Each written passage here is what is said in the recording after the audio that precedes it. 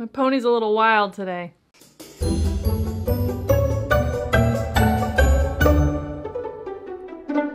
Hi guys! If you are new here, hi! Hello, welcome. My name is Sarah, and what I'm doing is what everyone is doing. I am telling a true crime story, a Crue Trime story, excuse me, and I'm putting my makeup on at the same time. In today's episode of Crue Trime, Crue Trime. Crue Trime. Wow, that was a lot. Sorry about that. In today's episode of Crue Trime, this is the story of Klaas. This one's a doozy, you guys. A doozy. Hold on to your butts. Let's just get to it.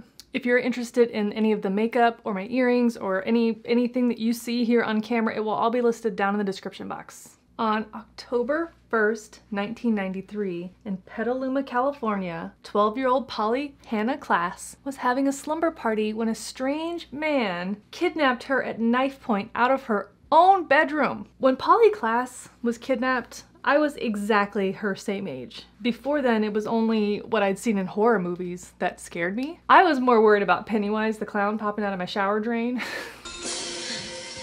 Here I am.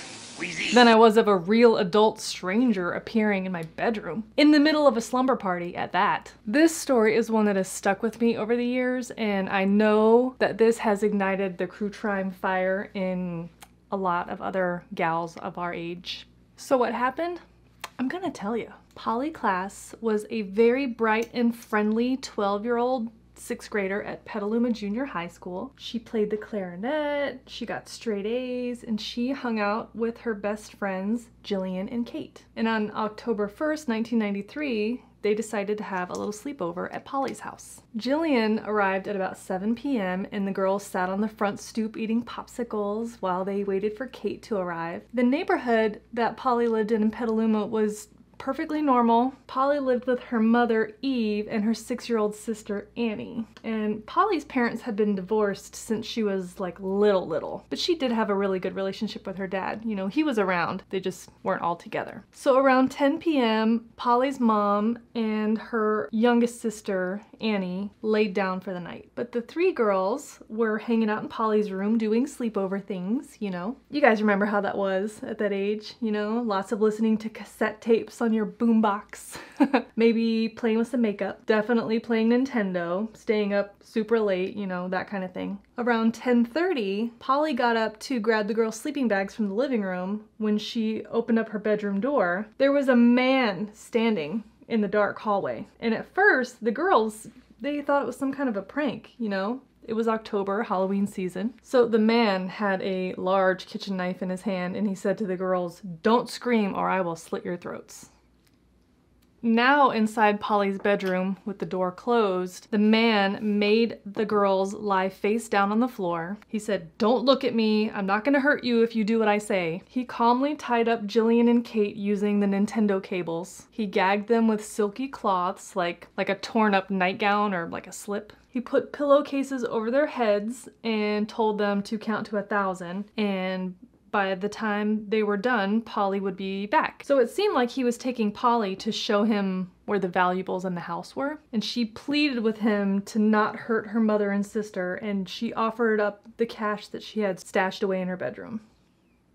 We know now that that man was Richard Allen Davis. Now, Davis had a super long criminal record that went back to the 60s. And in fact, by the time he entered his teens, he had already been deeply involved in all kinds of crimes. Burglary, forgery, drug use, drug possession, kidnapping, grand theft, I mean, you name it. This guy was bad news. So he had recently just been paroled a few months earlier after serving 8 years of a 16-year sentence after kidnapping a woman and forcing her to withdraw like $6,000 from her bank account. All right, so back in Polly's bedroom, Jillian and Kate were counting, but when they heard the screen door shut, they got busy trying to untie themselves. They were like standing back to back trying to help each other, and one of the girls was able to bring her hands under her feet to get free. So then they ran into Eve's bedroom and woke her up, Polly's mom, and she immediately called the police. Now, nothing else from the home was taken, well,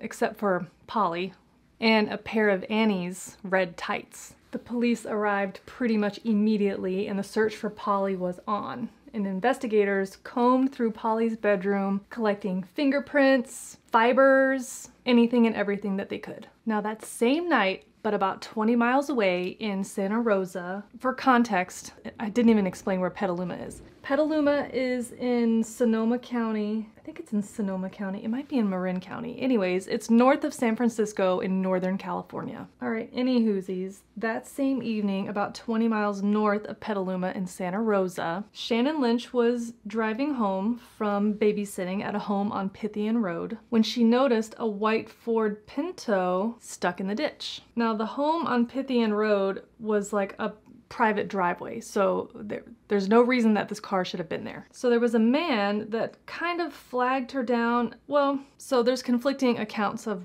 their encounter, you know? So some of the reports say that she stopped the car and asked the guy, like, what are you doing here? What's your business? And then other accounts say that he kind of flagged her down to help him. But at any rate, they did exchange some words. But basically, he was trying really hard to get her out of the car to help him. And she was like, not today, Satan. She said the man looked wild, he smelled really bad, and his shirt was like inside out, disheveled, okay? Creep vibes. Hang on, I gotta get this eyebrow on. I can do everything else, but I cannot do the brows.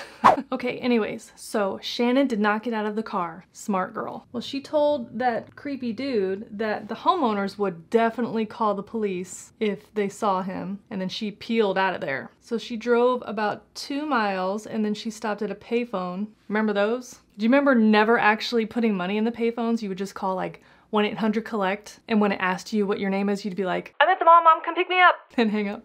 Anyway. Okay, anyways, so Shannon called the homeowner, the person that she had been babysitting for. Her name was Dana Jaffe. She told her, you know, what was going on. She warned her basically, like, there was a very sketchy dude pretty close to her house and it's late at night, right? And Dana was like, nope, not doing this shit. She grabbed a baseball bat and her young daughter and they bounced out of there. As they were driving away from the house, they saw the white Pinto, but it was unoccupied. They never saw anyone. No wild man. So Dana called the police for assistance, of course, and she met them near the end of the private driveway. By now, it's around midnight and the Sonoma County Sheriff's deputies arrived. The sheriffs were not aware of that kidnapping situation happening in Petaluma just 20 miles away because the Sonoma County Sheriff's Department used a different radio frequency. So they had no idea that the man driving the Pinto exactly fit the description of this kidnapper. Okay, so Dana is away. She went somewhere else. The police are now engaging with the wild man in the white Pinto, okay? The reports say that he was disheveled. He had alcohol on his breath. He had like leaves and things all stuck in his crazy wild hair, and it looked like he'd been like rolling around in the grass. So the police took his driver's license and they ran the information and it returned a clean driving record. Nothing suspicious. So they had no reason to detain him. And in my research, it says that they administered a field sobriety test, which he passed. It also said that they had asked him if he had been drinking because they saw some like beer cans in his car and he took one out and started drinking it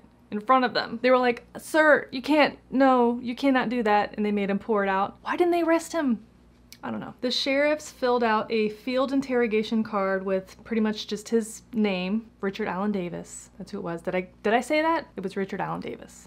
That was later filed. Davis explained to the sheriffs that he was out sightseeing, he got lost, and he was using that driveway to turn himself around, but then he got stuck. And he had tried to get under the car to free it, which is why he was all sweaty and dirty and covered in leaves and grass. But the cops were like, they did not feel like they had a reason to detain him and they wanted Miss Jaffe to be able to get rid of this dude. She told sheriffs that she wasn't trying to like cause a fuss, she just wanted him to go away. The sheriffs helped get his car out of the ditch and then they waved as he drove off into the night. Can you believe that? It is worth noting, however, that when this whole thing happened, just about 2-ish hours after Polly was abducted in Petaluma, 20 miles away, and when the sheriffs encountered him, he was alone in the car. There was no sign of anyone else. Okay, so now Polly's missing. She's been gone for almost 2 days. Polly's father, Mark Klaas, got a phone call, and the voice sounded just like Polly. It was a very short call, and she said on the phone that she was in a hotel room somewhere and her abductor had left her for just a moment, and then the line went dead. Well, Mark's phone was not set up to,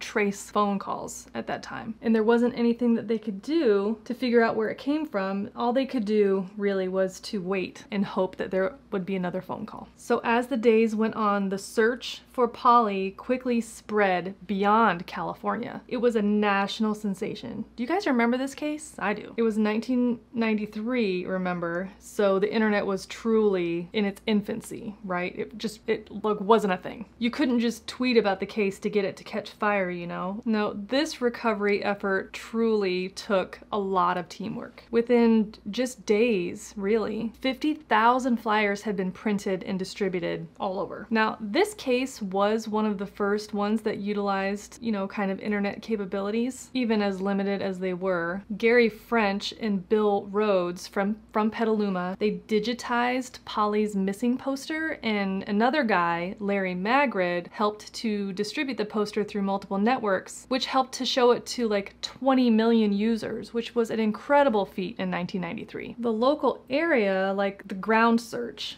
it covered over 1,000 square miles of apple orchards, fields, and redwood forests. And again, for the first time, the search areas were recorded on computer-aided design maps. So, the people in Petaluma and the surrounding communities formed the Polly Klaas Search Center. They were determined to find her. Almost 4,000 volunteers worked tirelessly, 24-hour schedule, to coordinate with local police and FBI to answer phones, track the search areas, receive tips, stuff envelopes, manage special events, vigils, all of that. It was a huge operation, and it was like all locally funded, right? Local businesses donated everything. The chairs, the tables, the phone lines, the supplies. Local restaurants and residents donated all of the food and drinks to the volunteers. Thousands of search posters were faxed to truck stops and to supermarkets all over the country. In all, there was like 54 million flyers distributed nationwide with Polly's photo and the police, the artist sketch of the kidnapper. So you remember that phone call that Mark Klaas received? Well, another call came, and this time they were ready. It sounded again like Polly. The call was short, but it was long enough for the FBI to actually trace it. They found the location. It was coming from a house about 30 miles away. So they responded immediately. They swarmed the house, but when they got inside, she wasn't there. No sign of her. It was just a regular family, and when police sat them down and spoke with them, they didn't know what they were talking about. But one of the young daughters confessed that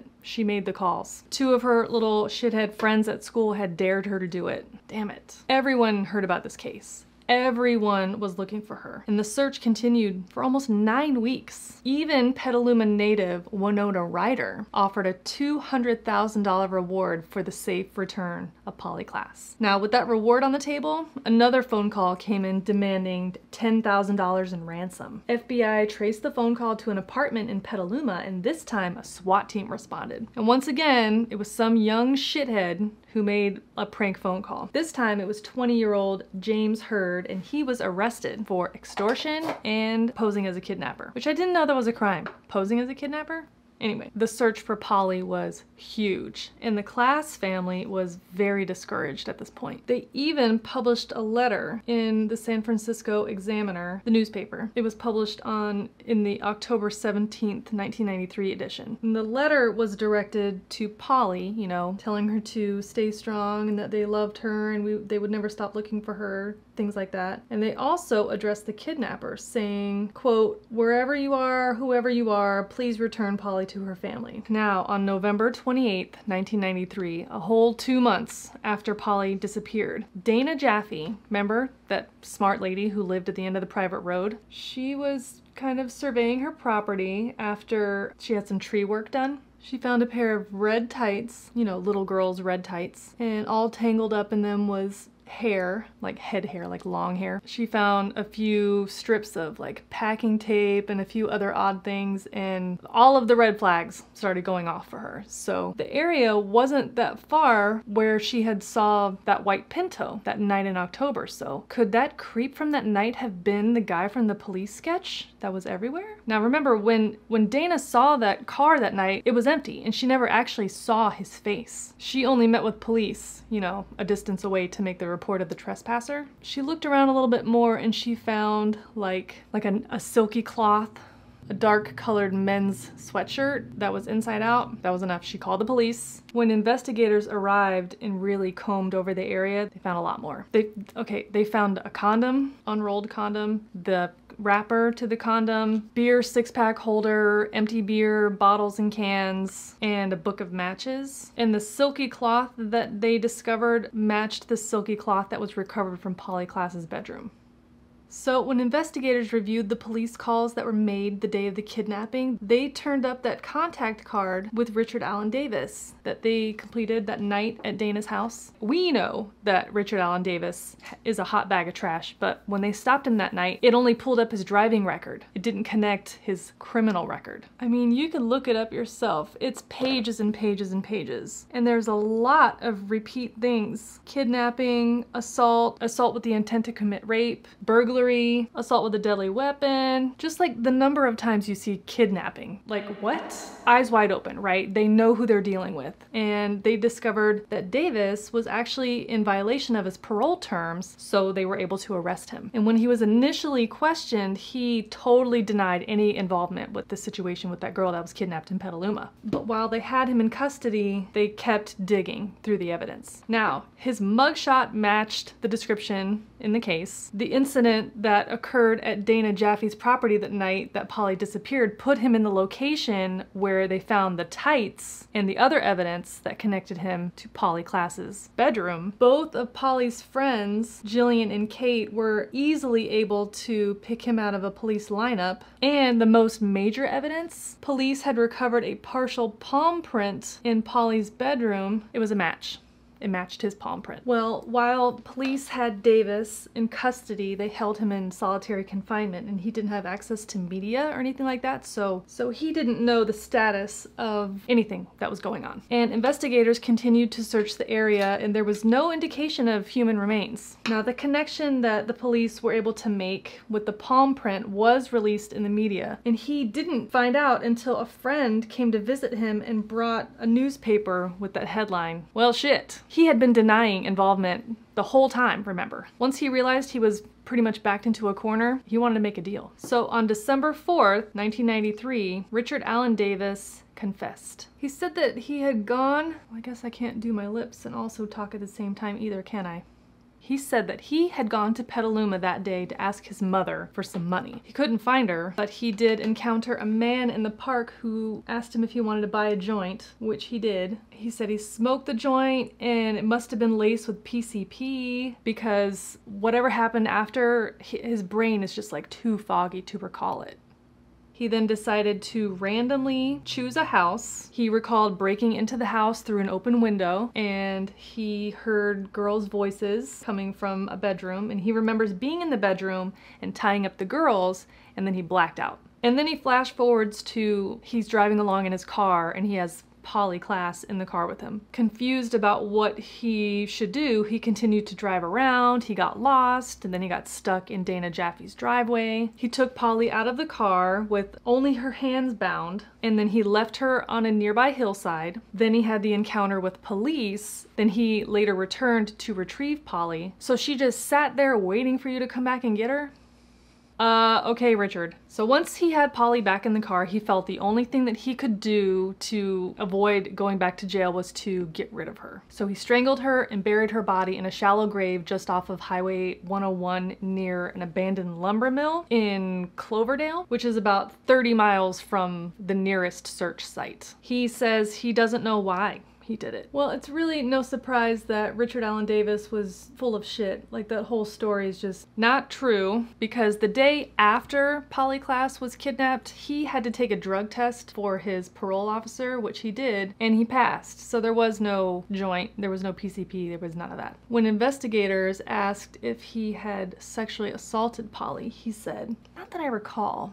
I don't think so." What? Well, investigators took Davis out to the burial site that he described, and he pointed them in the direction of Polly's grave. He has refused to ever give a real truthful account of the events, so it's not clear when Polly was killed, but many speculate that it was before the arrival of the deputies that night that his car got stuck in the ditch, because when Dana left the house to go call police, she didn't see him, so he must have been away. You know what I'm saying? Polly's mostly decomposed and partially skeletized body was found underneath a piece of plywood and a blackberry briar. Forensic testing of her clothing could not determine if she had been sexually assaulted, but the evidence could have been just too degraded after being out in the weather for so long. The cause of death could also not be determined because of the condition of her body. Because of the incredible publicity of this case, the trial had to be moved out of Petaluma, and it ended up in San Jose, which is, just south. Jury selection was a major challenge because everybody knew about it, and they had visceral reactions to Richard Davis. It took 2 years to get everything ready for trial, and the prosecution pulled every witness you could think of to make their case. So after 10 weeks in the courtroom, Richard Allen Davis was convicted of first-degree murder and 4 special circumstances: robbery, burglary, kidnapping, and attempting a lewd act on a child, which he strongly denied, even in the courtroom. But the verdict was reached on June 18th, 1996, 10 counts in all, and the San Jose Superior Court jury recommended the death penalty. At the formal sentencing hearing, Davis, piece of shit, he read a statement saying that the last thing that Polly said as they walked up the hill was, "Just don't do me like my dad. I have to pay my dues, so should you." Hell, Davis. Mark Klaas nearly took flight in that courtroom that day. He lunged at Davis, and he had to be restrained and removed from the bailiffs, and Davis just flipped him off. Hot trash, okay? Leaky garbage. Hot garbage juice. On August 5th, 1996, Judge Thomas Hastings sentenced Richard Allen Davis to death by lethal injection, saying, "A traumatic and emotional decision for a judge. You've made it very easy today by your conduct." So Richard Allen Davis is currently on death row at California's San Quentin State Prison. The appeals process has not yet been exhausted for him, so it will be a while before the sentence is carried out. He has survived multiple attacks and drug overdoses and is serving his time in solitary confinement. On June 1st, 2009, the California Supreme Court upheld the death sentence, but the death penalty in California is currently suspended, so that execution is not going to be happening anytime soon. Richard Allen Davis is part of the reason for the 3 Strikes Act that was signed into California law in 1994. Had his criminal activity been curtailed earlier in his life, Polly Klaas would be alive today. So also resulting from this case, a nationwide effort led by the Polly Klaas Foundation has resulted in all 50 states in the United States to have Amber Alert laws in place. Amber Alert is named for Amber Renee Hagerman, who in 1996 was abducted at age 9 in Arlington, Texas. So when Amber Hagerman was abducted, her family approached Mark Klaas and the Polly Klaas Foundation to help publicize her case to help find her. Now the names vary a little bit, state by state, mostly named in memorial of other victims. But these alerts, Amber Alerts, give citizens, regular citizens, the opportunity to be aware of a child in danger and, when appropriate, to act to help save their life or aid in their safe return to their families. Since founding the Polly Klaas Foundation, and actually I think it might be called a variation, I'll link everything down in the description box below if you're interested. And their efforts over the years have helped over 10,000 families recover their missing children. If you would like to get involved, or if you would like just more information, or maybe even to make a donation, please visit pollyklaas.org, and their information will be linked down in the description box below. that's it. That is the story of poly Klaas. And this one hits, you know, because we're essentially the same age. I remember when this one was hot in the news and just thinking how freaky it is, man. Again, if you are interested in my makeup or anything else that you see me wearing or anything that I talked about, it will all be listed down in the description box, so just go check that out. Thank you so much for hanging out today and for watching this video. I really appreciate it. If you want to see more videos like this one, then consider subscribing to this channel before you leave today. I upload new videos here on YouTube every week, and you can follow me on most of the other socials as well. If you're looking for more Crue Trime type content, make sure that you check that description box because I always list other creators, and if you want to recommend somebody to me, then just leave it in the comments. So I guess that's it for now. I will catch you next time in the next video. Bye! State prison. So on to I need a lip brush. And on their way out of, definitely call the police when she and on their way, this guy can suck a bag of dicks. God, I really need to get my teeth cleaned. They feel so gross, you know, like sweaters.